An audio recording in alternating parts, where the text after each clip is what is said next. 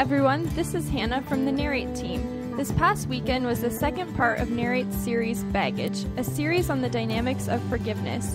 Josh talked about shame versus guilt. Enjoy!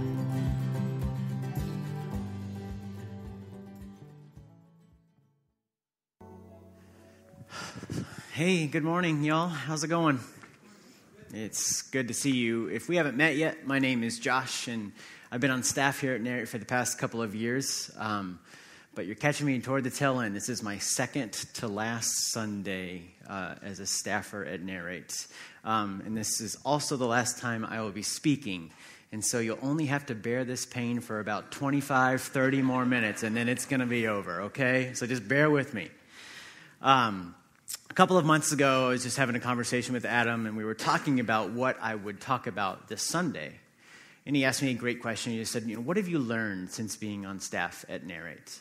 And I've learned a host of things, but one particular thing that stands out is, and I've learned this from Narrate collectively as a whole and from a lot of you as individuals, I've learned, and I got to work on it, how to not shame people.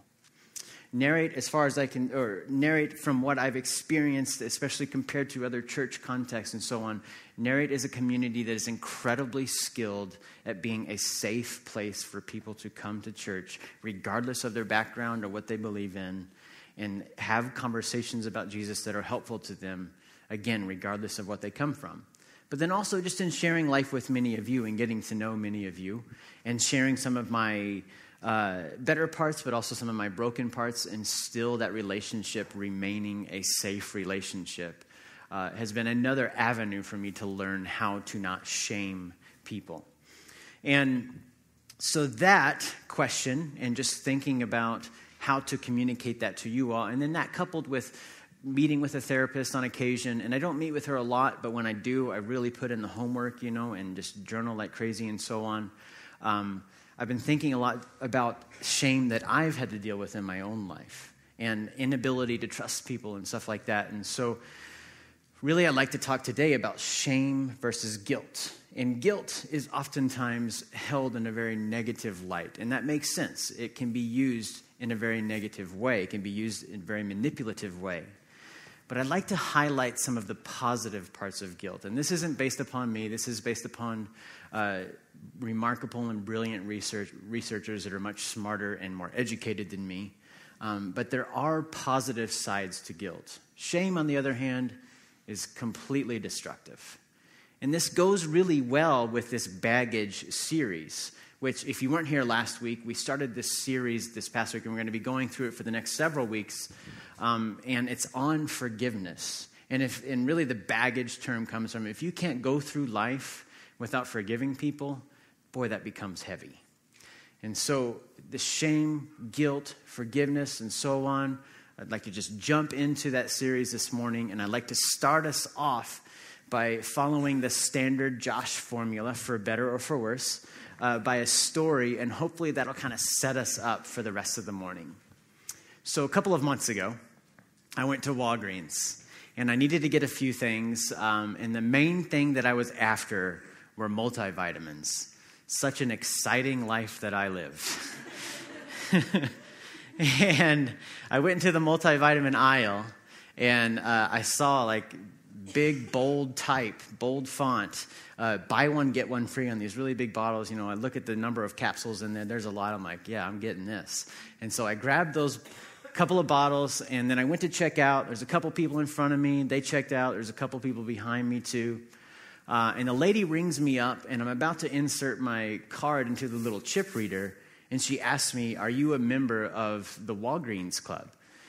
And I told her, "No, I'm not." And she's like, "Well, would you like to become a member?" And I said, "No, I'd really rather not." And she said, "Well, you have to become a member." I figured she had some kind of imaginary card, imaginary person card where I could get the deal. She said, "Well, you have to become a member to get this buy one, get one deal."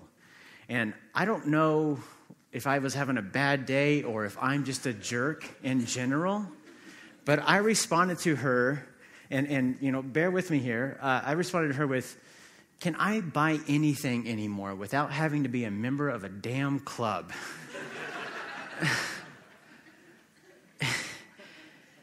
And within half a second, I felt horrible for what I said. And so I started saying sorry. And this lady, she's elderly and very gentle. It kind of shook her a little bit too. And then she starts responding with, I'm sorry. And I explained to her, listen, there's no reason for you to be sorry. I know you're not the one who's writing these rules. Please, it's not your fault. And then she paused and she looked at me. She was looking down, then she paused and looked straight at me and said, well, then your language is inappropriate.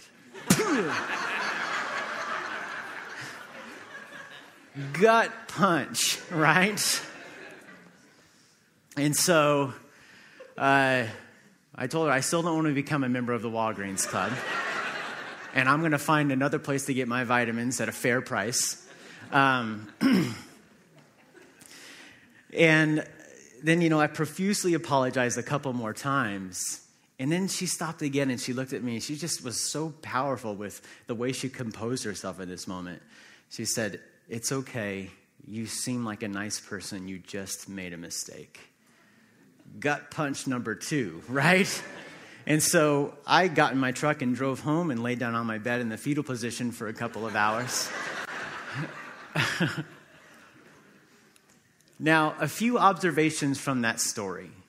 First off, that woman, she saw me.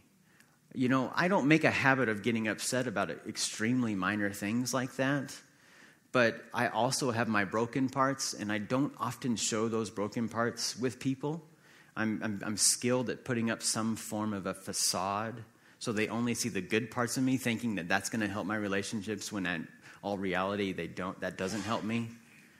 But in that moment, for those few seconds, that woman was able to see me, right? The good parts, the part that felt bad, the profuse apology, and then also the broken parts. They got upset about something that was really nothing, right? On top of that, she didn't just brush it under the carpet. She identified what I had done wrong with then your language is inappropriate. She identified what I had done wrong in that moment. But then within a few seconds, she looked at me and said, but it's okay. And you seem like a nice person. You just made a mistake. She identified my guilt, but she didn't try to shame me into explaining that guilt, that mistake with, this is who you are and this is who you always will be. I know that's a minor interaction, but boy, I learned a lot from it. Now, there's one communicator, her name is Brene Brown. She's a researcher, and she researches shame and vulnerability and guilt and so on. And she gave a TED Talk called The Power of Vulnerability. It's one of the most listened to TED Talks in the history of TED Talks, and she's given several more. And one of her particular talks is called Listening to Shame. She talks about that dynamic between shame versus guilt. And you know what? I feel like a Christian white girl that I like Brene Brown so much, but I'm just going to own it. I really like her. But in this TED Talk, one part that she mentions about shame is, she says this, that when you walk up to that arena, and what she means by that is when you walk into that arena of vulnerability in a relationship, in a workplace, public speaking, whatever have you, whenever you walk up to that arena and you think, I'm going in, I'm going to try this, shame is the gremlin that says, you're not good enough. Shame is the part of you that holds you back from expressing how you truly feel, who you truly are. It's the part of you that holds you back from expressing your good parts, but even harder to do so, to express your broken parts of you as well. She goes on by mentioning guilt and contrasting guilt with shame. She says this, that the thing to understand about shame is it's not guilt. Shame is a focus on self. Guilt is a focus on behavior. Shame is I am bad. Guilt is I did something bad. Shame is this is who you are. Guilt is this is a mistake, but it does not have to define you. Now that leads us to the question, Narrate. What are you ashamed of? What are you carrying around? What parts of you do you refuse to share with other people because you don't trust that if you shared that with these other people, that they would no longer be your friend, that they would no longer love you, that they would no longer trust you. Shame is, in terms of baggage, shame is incredibly heavy. And if we carry our broken parts and keep them to ourselves, it's remarkably unhelpful. Author Paul Young, and also a speaker, he wrote a book called The Shack, which I'm sure many of you have heard of, international bestseller, very well liked by a multitude of people, literally all over the world, also American Christians, and so I imagine a lot of you know of it. He came here last November, and because he's friends with Kate, and he spoke here for 3 gatherings, and he gave a different message at each of those gatherings, and the one message that particularly stood out to me was his 8:30 message, and I've stated it on my podcast stream, and I've told Kate this before, but I'm going to confess this to you guys too, like, I really have nerded out on that message. Like, I'm not exaggerating. I've probably listened to it 30 times since November, which is indicative that I don't have any friends. Or that I run all the time and I listen to the same podcast every time I go on a run. But anyway, Paul Young talked a lot about shame in this 8:30 message. And he talked about the shack and what he meant by the metaphor of the shack. And he said this, that I use the metaphor of the shack, the house on the inside that we build. It's the broken heart, the broken soul. That little shack on the inside becomes the place where we hide all our addictions. We store up all our secrets. And it's a house of shame and pain, held together by lies. And we never want another human being to ever find it, because we're terrified that they will hate us if they find out the truth about ourselves. They will hate us the way that we do, and we just can't bear it. And so coming back to that question, what are you ashamed of? Shame says to you that you're too broken. You can't share that with anyone. Your past is too wrecked. You're unhealthy, physically, emotionally. Your mom didn't listen to you, so what makes you think that these people are going to listen to you? That person left you whenever you shared with them that broken part of you. What makes you think that this person isn't going to leave you as well? Shame inhibits us from sharing what is necessary for us to do, sharing our broken parts, being vulnerable with other people. In the Gospels, there's several stories in which Jesus eliminated shame, and he met people exactly in their whatever moment of life they were in at that time, and he eliminated shame from their lives. He is incredibly skilled at this. And one particular story that stands out to me, and I'm sure that many of you have heard it, is in John 8. And it goes like this. John 8, starting in verse 2. At dawn, he appeared again in the temple courts, where all the people gathered around him, and he sat down to teach them. The teachers of the law and the Pharisees brought in a woman caught in adultery, and they made her stand before the group. Notice there isn't a man. Come on, guys. And said to Jesus, "Teacher, this woman was caught in the act of adultery. In the law, Moses commanded us to stone such women. Now what do you say?" They were using this question as a trap in order to have a basis for accusing him. And so really, he's this hotshot radical rabbi, and they're trying to hold him to a standard of a religious system that they had established and trying to catch him breaking that religious system, and therefore they could have a reason to accuse him and eventually kill him. And then it continues on. But Jesus bent down and started to write on the ground with his finger. And when they kept on questioning him, he straightened up and said to them, "Let any one of you who is without sin be the first to throw a stone at her." And again he stooped down and he wrote on the ground.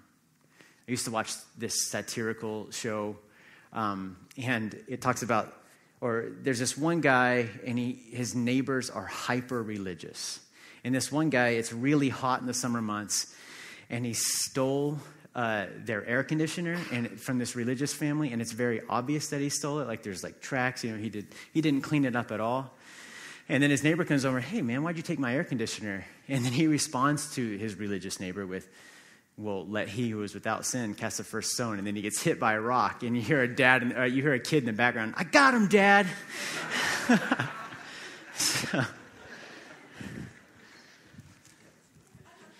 Moving on. At this, those who heard began to go away one at a time, the older ones first, until only Jesus was left, with the woman still standing there. And Jesus straightened up and asked her, Woman, where are they? Where are they? Has no one condemned you? No one, sir, she said. Then neither do I condemn you. Jesus declared, Go now and leave your life of sin. Now, I know that many of you are familiar with this story, but can we just make some observations again? This woman, in this moment, she is completely exposed, right?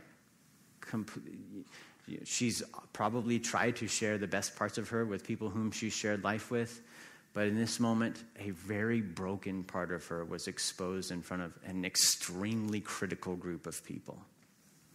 And not only that, she was full of shame for it. And in addition to that, she was having shame piled on her by the religious leaders who were accusing her in this moment. So she is filled with shame, right? But then Jesus comes through and remains to be a safe person for her. And says, I don't condemn you for it.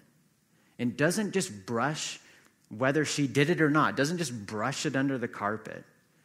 And by saying, well, then go and leave your life of sin. Identifying that there must have been some kind of brokenness that happened here. Doesn't just brush it under the carpet, identifies that, but then mentions to her that this doesn't have to define you. You can leave it.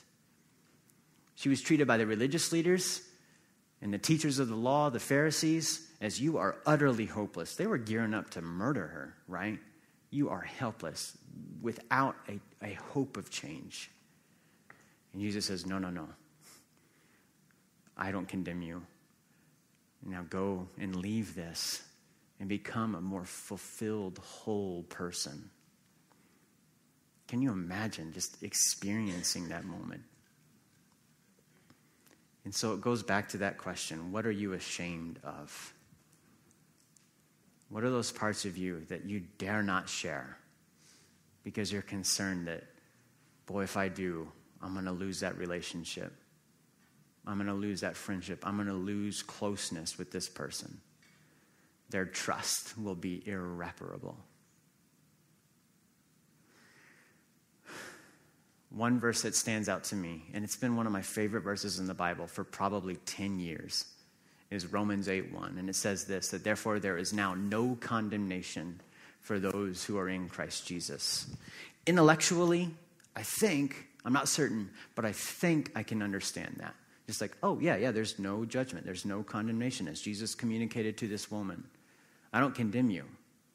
But I think emotionally, with my heart, with my soul, it's been very difficult for me to embrace this verse. And it's not that I have that broken of a past. I really don't, comparatively speaking.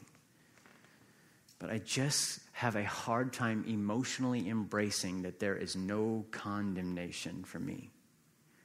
Paul Young mentioned that in that 8:30 message. He said this, that we think that if they knew our shame, then what they're offering, kindness, goodness, grace, forgiveness, affection, approval, they would withdraw. And we don't believe when we're offered the very things that would keep us alive. What could we do to start practicing eliminating shame from our lives and start believing not only with our mind, verses like Romans 8:1, that there is no condemnation, but also with our hearts, that there is truly no condemnation. Think about a time whenever you, whether intentionally or unintentionally, shared with someone a broken part of you, and that relationship stayed intact, and you knew that you were still loved through it. It's an incredible feeling, right? And it's very helpful because you're getting out, you're sharing with someone something that maybe has been weighing you down for some time. But then the fact that that relationship stayed intact, the fact that someone loved you so much, valued you so much, that it continues through that, wow, what a blessing. Now, what if we started to seek out people who we could share our whole selves with, not only our good parts, but also our broken parts as well? And what if in that we're embracing vulnerability and the power that is within it, the power that is necessary for growth and wholeness and fulfillment? And it's incredibly helpful. Brene Brown, she talked more about shame in that message, or in that TED Talk, Listening to Shame. She said, shame is highly, highly correlated with addiction and depression, violence, aggression, suicide, eating disorders. But guilt is inversely correlated with those things. The ability to hold something we've done up against who we want to be is adaptive. It's uncomfortable, for sure, but it's adaptive. What if you found those people in your lives who you could share your whole selves with, and it was incredibly helpful to your well-being? Guys, I'm moving down to Texas, and it's not for the 105-degree heat, and I am just going to miss the mountains. Like, that's going to be one of the hardest parts. But I'm moving down there because a lot of the therapy that I've been getting, the therapist has really said that it seems like you're dealing with some form of an attachment disorder. You have an extremely difficult time getting close to people, an extremely difficult time trusting people. And so what you need to experience is unconditional love, which I know my family has for me. And what you also need to do is exercise unconditional love toward other people. So whenever they make a mistake, whenever they share something they're ashamed of, they can trust that you still love them. And she's saying, I'm telling you, that will really be helpful as you work through this.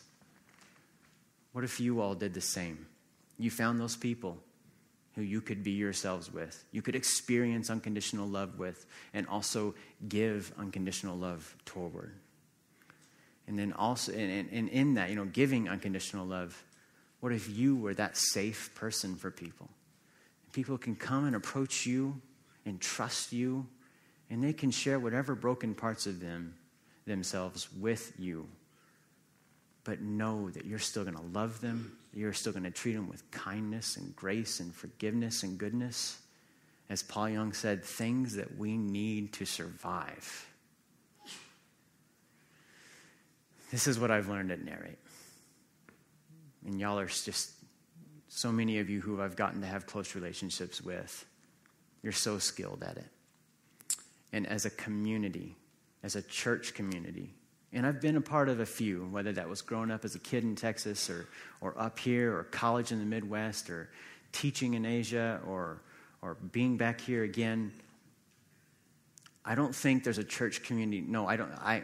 It's not a think thing. I'm certain that there is not a church community that I've been a part of that is more skilled at not shaming people. And so thank you so much for that. Thanks for being a place in which people can come here regardless of how wrecked their past is, regardless of their marital or occupational status, regardless of their doubts and questions about faith and Jesus and Christianity and all of this. And it can remain to be a safe place for them. It's my hope that y'all will continue to be that way. And it's my hope for you as individuals that you can find someone who you can share your heart with, share your brokenness with, and trust that they're going to love you. And you can be that trustworthy person whom others can share their life and heart and brokenness with. And they can trust that you're still going to love them. As Nathan read earlier in that video in Romans 12:18, if it is possible, as far as it depends on you, live at peace with everyone. I sure do love y'all. Could I pray?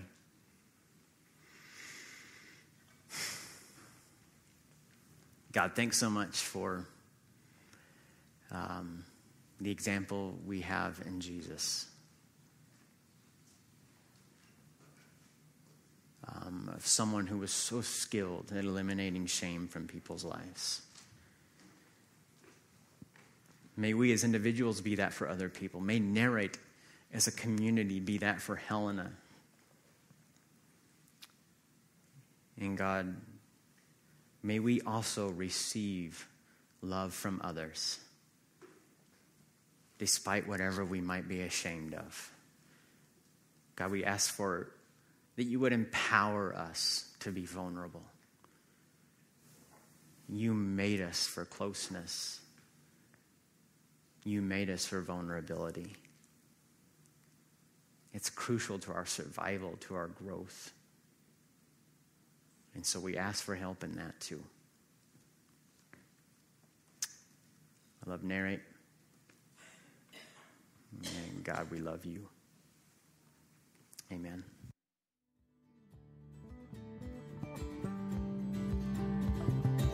If you would like to engage further with Narrate Church, you can find contact information online, www.narratechurch.org. We would love to hear from you.